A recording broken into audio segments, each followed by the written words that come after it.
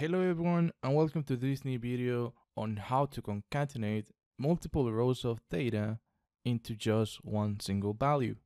In this case, I'm going to be using the Power BI desktop instead of the Excel, and pretty much we're going to be using Power Query. It's going to be the same process here in Power BI as well as in the Excel version of Power BI, Power Query. So let's go ahead. I'm going to get the data. It's actually in an Excel file. So I'm just going to click Get Data from Excel. Your data can be anywhere. It can be on any data source, to be honest. In my case, it's just going to be on this one. I believe it's going to be on music, sales. You're going to be able to download this workbook as well. So just check the link in the description below. You're going to be able to download this and follow along. So sales is the name of the workbook, and then I have this table right here called the sales table. I'm going to click on edit instead of load because I want to do something. So first thing that I notice is that I have 4 fields or 4 columns. The first one is sales order, salesperson, country, and amount. What I want to accomplish is basically get every salesperson, so a distinct values for salesperson, and then the top 3 countries for that specific person. But before I do that, I need to actually make some aggregations. I want to get the total numbers for the combination of the salesperson and the country, so we can see what was the actual total amount, because right now we actually get it at the sales order level. So I'm gonna go ahead and right here on the home tab, I'm gonna go on group by. You can actually choose this group by feature from the transform tab, so it's the same icon. And now I'm gonna do a group by on the advanced section, sales over there by salesperson, add grouping by country. There we go. And now all I need to do is just a sum of the amount column, just like that. So I'm going to get 3 fields. Salesperson is going to be grouped by salesperson and country. And I'm going to get what was the total amount for that combination, just like here. There we go. So now instead of having over 999 rows, as we can see here down below, now we only get 80 rows with 3 columns.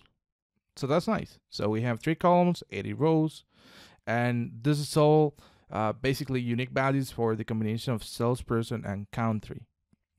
Now we need to find a way to just summarize by the salesperson column. So we're going to be doing another group by. Now, before I do that, I'm going to do a sorting right here. So sorting, you can do sorting in 2 different ways, and you're just going to delete this one. You can do it just on the sales, or you can get really creative and you can go sort ascending and then sort by descending on sales. And you're going to notice that there's a number right next to the actual field name 1, and then the number 2, and that is the ordering of the sorting. So I have that is being sorted first by the salesperson. So I see Alberto all the way from 1 to 10. And then I have sales is the second field that is being sorted. And I see that US is the number 1 for Alberto. For Bill is Japan. For Ken is actually Panama. For Marco is Japan. And so forth and so forth. If I actually go and scroll down, we can see the rest of the salesperson. So now I'm going to do another group by. It's just going to be by the salesperson. And now what I want to do is, instead of actually doing any aggregations, I'm going to do an operation called the all rows. I'm just going to name this my table, just like this. And what's this going to give me is the salesperson and then a table, as we can see here. Now I'm going to be using one line of code. So I'm going to create a new column. I'm going to go to add column, custom column, And this is the line of code. I'm gonna use the table column, just like this. And what table.column does is that it basically extracts a column from a table and transforms that column into a list. So it needs the first parameter to be a table. All of my table values are inside the my table column. And the name of the column that I want to extract is called country. So just like this. So table.column, my table country. There we go. And I get this list. Really nice. So I'm gonna remove this one because I really don't need it. And something that actually came with the January version of the Power BI desktop of Power Query for Power BI desktop, and that is now available in the Excel version of Power Query, is that you can actually either expand to new rows, which is something that we are used to. It just simply expands everything. Or now we have the second option that is called the extract values.